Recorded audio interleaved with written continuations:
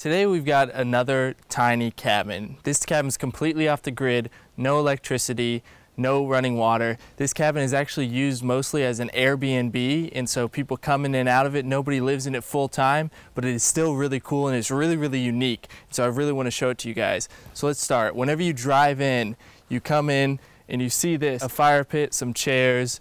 Right here you've got a cabin with a spare bed in it in case you have some guests. And then coming on this way, inside of here is the bathroom. We've got just a regular composting toilet. If we continue down this pathway, we come to the tiny house. It's a beautiful little tiny house. We're in Waterford, Maine right now, and we're on 480 acres in the middle of the forest. The tiny house and that small little guest house are the only things on this land. So let's go check out the house. This is the tiny cabin. It's a beautifully made tiny cabin. It's 200 square foot, made out of mostly reclaimed material, so it's very eco-friendly. Let's take a look inside. It's got a very Maine feeling to it. It really encompasses the state and the location of New England and where we are. Welcome to the tiny cabin.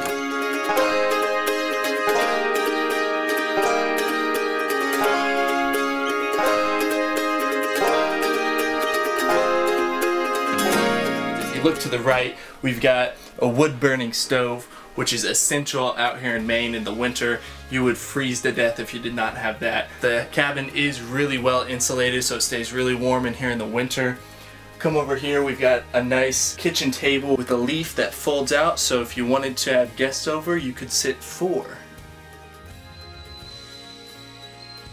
We got 3 burners on the range. Propane, the propane is outside of the house, so you don't have to worry about leaks or anything like that, but it's nice to have 3 burners instead of just 1 in a tiny house. That's really nice. We've got a sink here, no running water. You do have to bring in your own water if you want drinking water or running water, but there is a river just 100 yards behind the house that you can get river water and use that to wash your dishes and hands if you need to. This cabin is used for an Airbnb, so people are coming in and out of it quite frequently, but it's really nice because the cabinets are all stocked with the staples that you would need.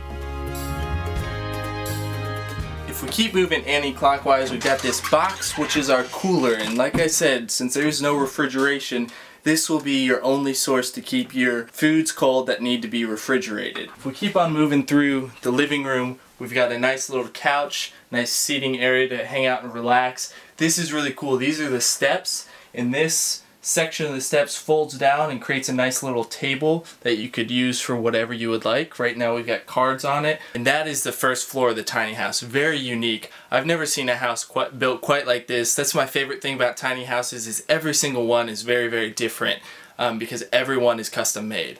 We've got these stairs that take us up into the loft where the bed is at. And here we are in the loft. We've got a queen size bed up here. This is a pretty big bed, really comfortable. I'm actually really surprised with this loft because it's quite tall. I'm 6 foot and I can almost stand completely up straight, which is really impressive for a loft. The house is quite tall. And that pretty much does it for the inside of the cabin. But we're not done with this area yet, because outside we've got a shower as well as a raised canopy that's screened in to keep all the bugs out. It's really cool. Let's go take a look at that.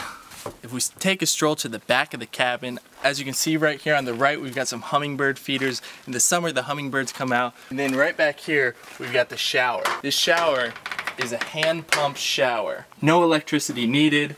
You just take this, pump it up, you've got water pressure, and then you can take a shower with the nozzle here. If we continue around the back of the cabin, we got our propane here, just in case you need to replace it.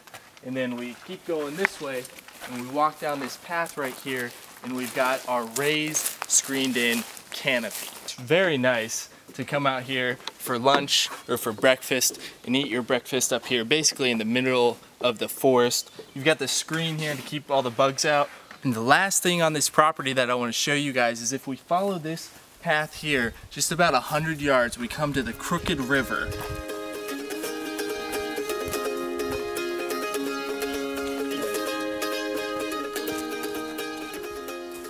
And this is the Crooked River. Really nice place to come and hang out and relax. Very calm and peaceful here.